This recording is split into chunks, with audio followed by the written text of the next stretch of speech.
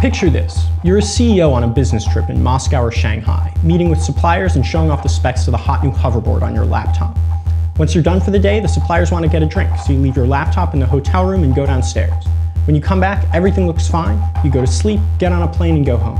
What you didn't realize is, in the hour you were gone, those suppliers bribed a maid to copy your hard drive and plant a virus on your computer. By the time your hoverboard goes into production, there's already a counterfeit version on the black market. It's called the evil maid attack, and it's one of the hardest things to defend against. You can encrypt your laptop, but the maid will just plant a password-catching virus.